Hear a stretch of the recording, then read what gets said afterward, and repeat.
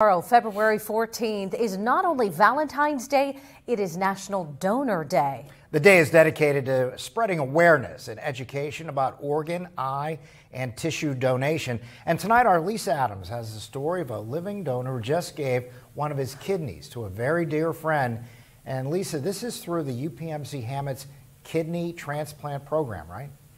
Good evening, that's right. Today I met Bill Thor, who is now the 50th living donor in UPMC Hammett's kidney transplant program.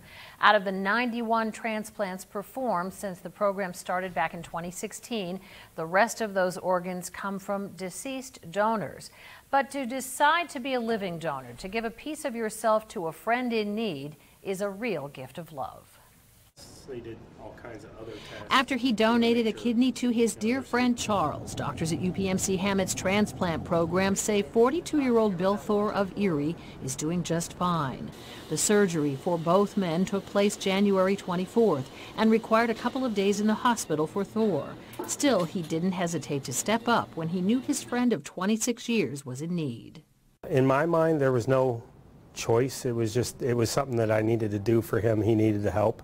And if I could help him, I wanted to help him.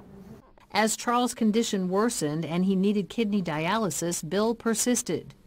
I love him like a brother, you know, and I didn't want him suffering. And asking for the information he needed to see if he could be a match. I kept asking him, I need the information so I can see if I'm a donor, you know, if I'm viable.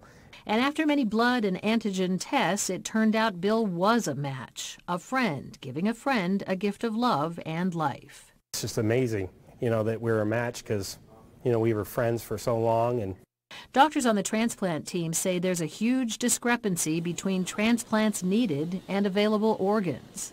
Close to 110,000 get on the list, and they're waiting as we speak to get a suitable organ. And there's only like 10,000 transplants that happen a year.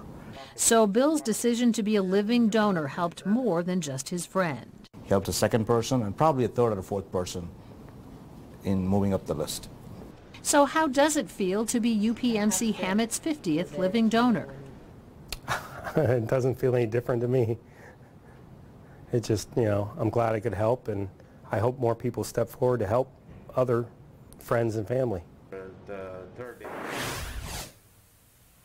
Such a nice guy and so modest about what he did. The recipient in this case, again, Charles, and his family are really, really grateful. You can make an organ donation designation through PennDOT, you know, what you do on your driver's license, to donate at the time of death. But you can also sign up to be a living donor. UPMC Hammett will have information in their lobby on National Donors Day, that's Valentine's Day, tomorrow. Live in the studio, Lisa Adams, Erie News Now.